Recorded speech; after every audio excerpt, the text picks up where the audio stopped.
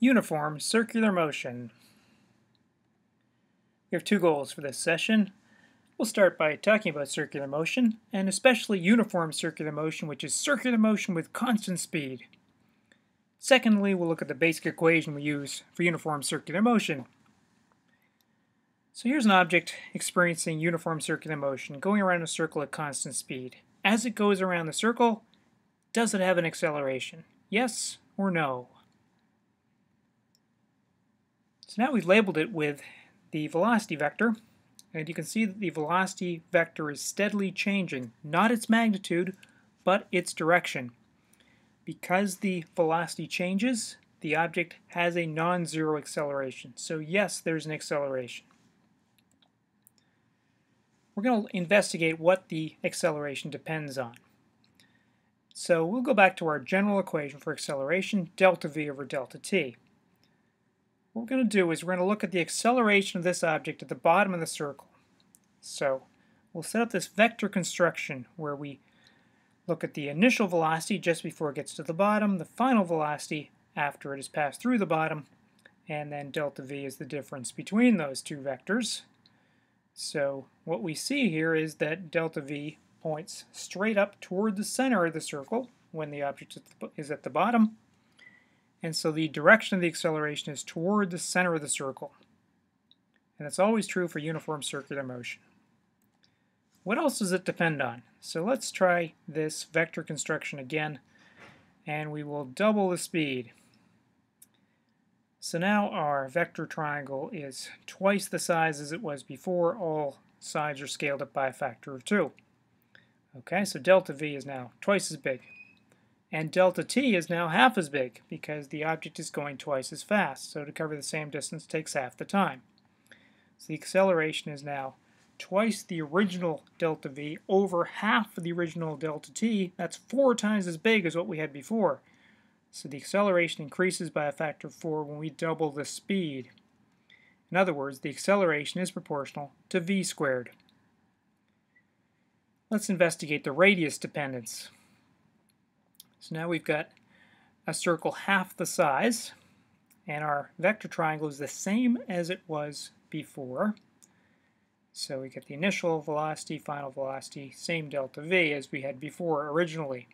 But the time interval to go from the green circle to the purple circle is half as large, so our acceleration is now the original delta v over half the time. That's twice the original acceleration. So the acceleration increases by a factor of 2 when the radius goes down by a factor of 2. That means the acceleration is inversely proportional to r. So we'll summarize what we call the centripetal acceleration. And that is indicated by that purple vector on the diagram there, which always points toward the center of the circle. So the acceleration for uniform circular motion is always toward the center of the circle. And the magnitude is simply v squared over r. So, summarizing circular motion, uniform circular motion, the path is a circle with a radius r, circumference 2 pi r. What does uniform mean? Well, it means constant speed. So v is distance over time, 2 pi r is one surround. The time for one surround is what we call the period, capital T. If we define an angle in radians, that is the arc length over the radius. Note that if you take an arc length in meters divided by a radius in meters, you get no units. So that really is dimensionless, but we generally give that angle a unit of radians. There are 2 pi radians in a full circle. So now we'll talk about angular velocity as opposed to just regular linear velocity. So angular velocity is the time rate at which an object sweeps out a particular angle. So those two objects we saw there going around the circle have the same angular velocity. They go through the same angle in the same time period.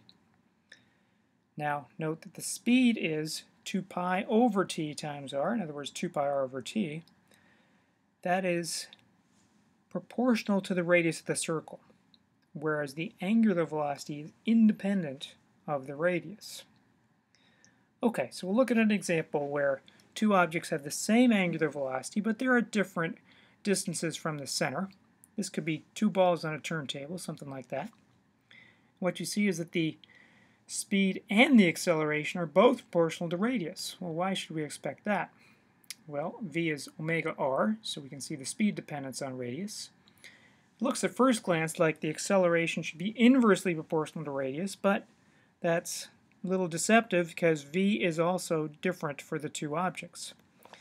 So if we replace v squared by omega squared r squared, we get an equation that says centripetal acceleration is omega squared r. Note that that letter is the Greek letter omega, not the w.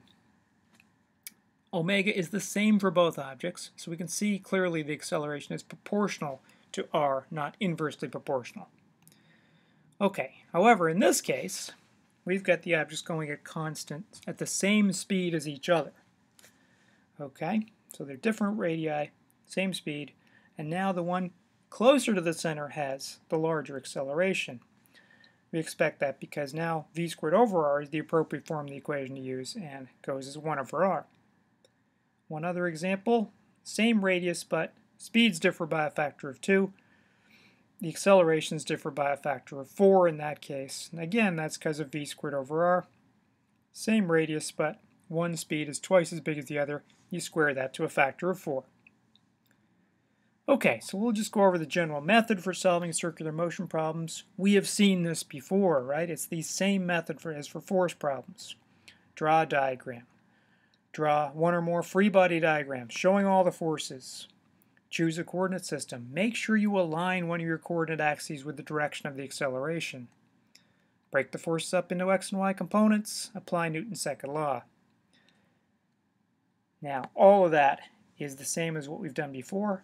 The key difference now is when you write out sum of all the forces equals ma, in the direction which is toward the center of the circle, we're going to use, instead of a, we're going to use v squared over r. So instead of sum of all the forces equals ma, sum of all the forces in that direction is mv squared over r.